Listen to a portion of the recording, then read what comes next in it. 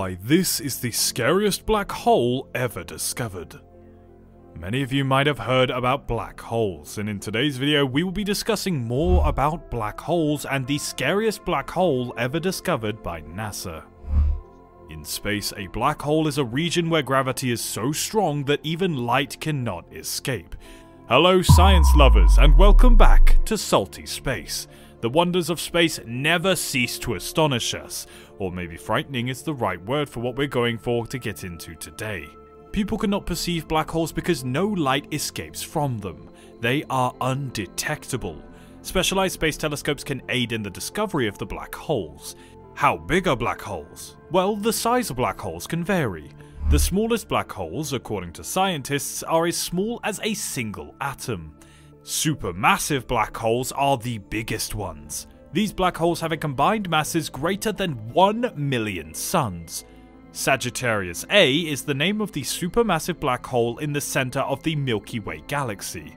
Stellar black holes are created when the core of a massive star collapses in on itself. When this occurs, a supernova results.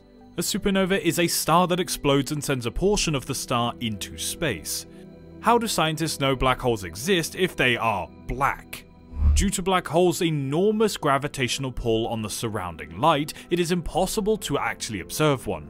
Scientists can observe stars to determine if stars are passing by or orbiting a black hole. High energy light is produced when a black hole and a star are close to one another. Human eyes cannot see this type of light. The Milky Way galaxy is thought to contain 100 million black holes, although no single black hole has ever been definitely detected by astronomers. Using a precise mass assessment of the fictitious object, NASA's Hubble Space Telescope has, after 6 years of diligent studies, obtained direct proof for the first time ever of a lone black hole traveling through interstellar space.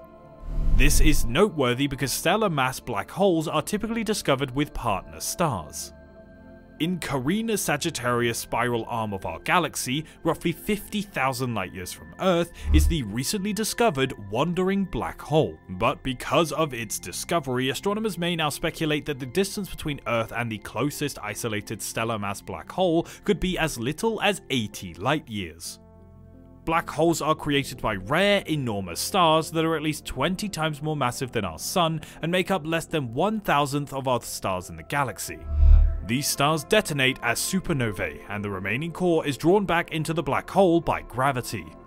A stray black hole doesn't emit any light, so telescopes can't capture it on camera. A black hole, on the other hand, warps space, deflecting and amplifying starlight from anything that briefly lines up perfectly behind it. Then Hubble investigates the most intriguing of these occurrences. Two teams, one led by Kailash Sahu of the Space Telescope Science Institute in Baltimore, Maryland, and the other by Casey Lamb of the University of California in Berkeley, used Hubble data in their investigations. Though the teams' findings diverge significantly, they all point to the existence of a compact object. The light of the background star is suddenly bent and amplified when it passes in front of a foreground object due to the warping of space caused by the gravity of the foreground object. In the roughly 30,000 events that have been observed so far inside of our galaxy, gravitational microlensing is a phenomenon that astronomers use to analyze stars and exoplanets. Among other microlensing events, the signature of a foreground black hole stands out as distinctive. The lensing event will last for more than 200 days due to the black hole's extremely strong gravity. Additionally, if the intervening object were a foreground star, the light from the foreground and background stars would be briefly blended together, resulting in a temporary hue change in the starlight as measured. However, the black hole event did not exhibit any color shifting. The extent to which the black hole's image was deflected by the background star was then measured using Hubble. Hubble has the exceptional accuracy required for such observations. The star's image was around a milliarc second off of its normal location. That would be like measuring a 25-cent coin's diameter in Los Angeles as seen from New York City. By using astrometric microlensing, it was possible to determine the black hole's mass, distance, and speed. Sahu's team determined the black hole weighs 7 solar masses based on the amount of deflection caused by the severe bending of space. Given that the significantly smaller mass range reported by Lamb's team, the object might either be a neutron star or a black hole. According to their calculations, the unseen compact object has a mass that ranges from 1.6 to 4.4 times that of the Sun. This item would be a black hole at the end of this range and a neutron star at the lower end. We must disclose all viable options. This includes neutron stars and lower mass black holes. Regardless of what it is, the object is first a dark star remnant to be seen travelling in the galaxy alone, Lamb added. This measurement was particularly challenging due to the presence of brilliant, unrelated star that is incredibly angularly close to the source of the star. As a result, Sahu remarked, quote, "It's like attempting to measure the minute movement of a firefly next to a brilliant light bulb. To accurately quantify the deflection of the faint source, we had to painstakingly remove the light from the nearby big star." End quote. According to Sahu's team, the isolated black hole is moving through the galaxy at a speed of 160,000 kilometers per hour, or 100,000 miles per hour.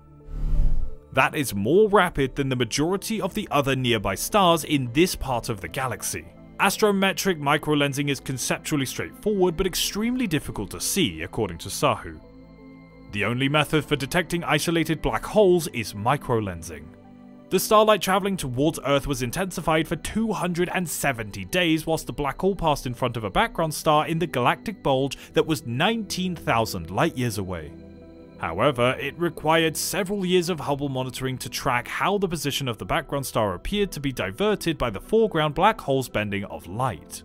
Since the early 1970s, stellar mass black holes have been known to exist, but up until now, all mass determinations have been made in binary star systems.